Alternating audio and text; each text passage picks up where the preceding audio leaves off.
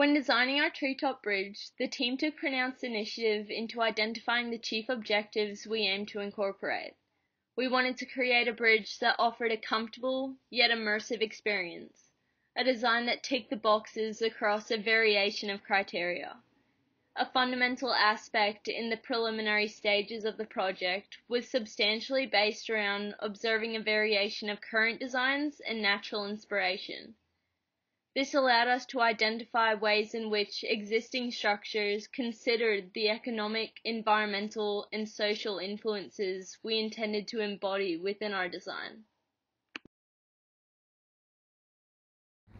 Design 1 was the result of open brainstorming, taking inspiration from existing designs as well as the natural form and structural aesthetics of a tree.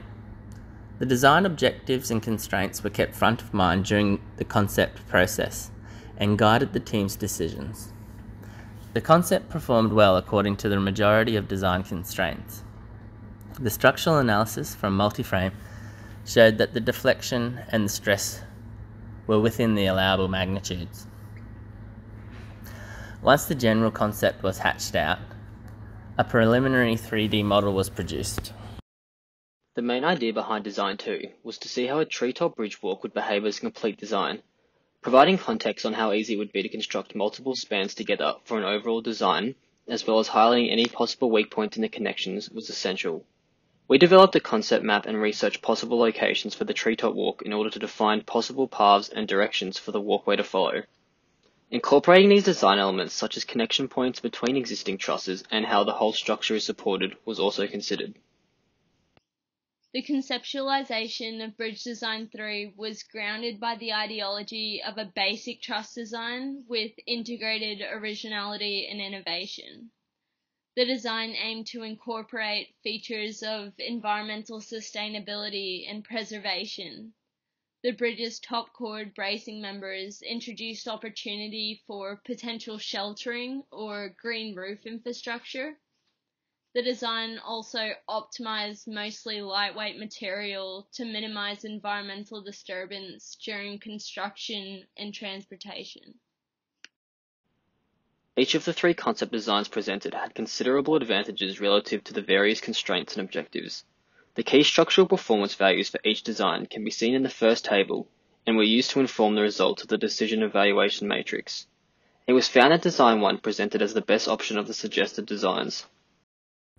The first iteration at concept stage of this design overperformed structurally, with deflections of under 3 mm and very low stresses. We then began the optimization process and weight reduction until the bridge was as light as possible, while still maintaining design objectives and a factor of safety of 2. As a team, we considered improvements that could be made to our design. Aesthetic flow and feel was considered. This treetop walkway is intended to be an immersive experience that aims at connecting people with nature in a unique way. Design elements that promote the connection and interaction with nature have been considered highly beneficial.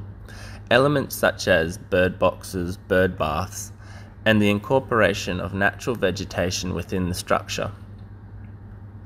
Other improvements that were considered by the team were constructability, manufacturing costs, and ways of increasing design life, such as having the ability to easily change structural elements whilst in situ.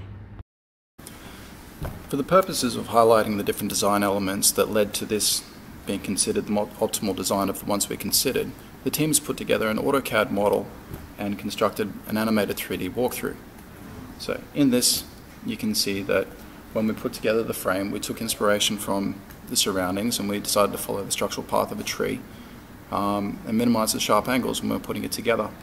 We then thought about putting the truss underneath the decking so as not to obstruct the view from anyone who's walking across the bridge.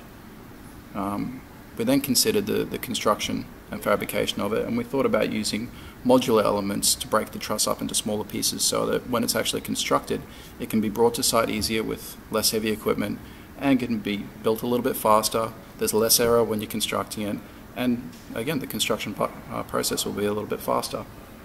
We thought about the different materials that we're going to use in the process and ultimately looked for existing structures for inspiration here. Steel seems to be the primary component for all the structural elements, and then timber is obviously used for aesthetics. So we followed this, but we thought about using galvanized steel instead. We then considered the different jointing and section types, and these are obviously relevant to each individual member and where it's located in the structure.